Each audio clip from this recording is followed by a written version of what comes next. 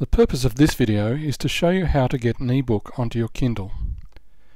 Once you've purchased the ebook through the Matthias Media online store and your order is confirmed, click on the My Downloadable Products link.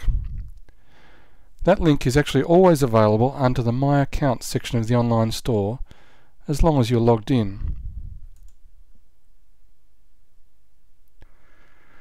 The My Downloadable Products link brings up a list of all the files I have available to download. For the Kindle, you want to choose the .mobi file. The EPUB file is for people who use the iPad and other devices. So click or right-click on the link and save the file to your computer.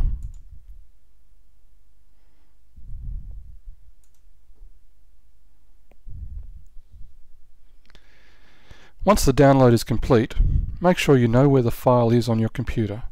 Most likely it will be in your Downloads folder. To transfer the ebook file to your Kindle is a simple two-step process. First, plug your Kindle into your computer using the USB cable that came with it.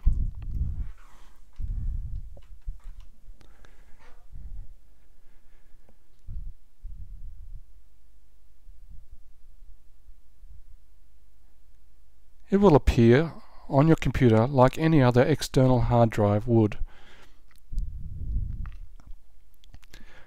Double-click on the Kindle icon and you'll see that there are a number of folders or directories, one of which is called Documents.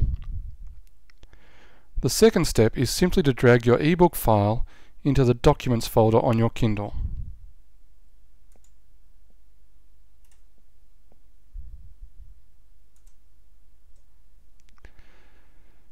Once done, the book is on your Kindle and should appear in your list of books.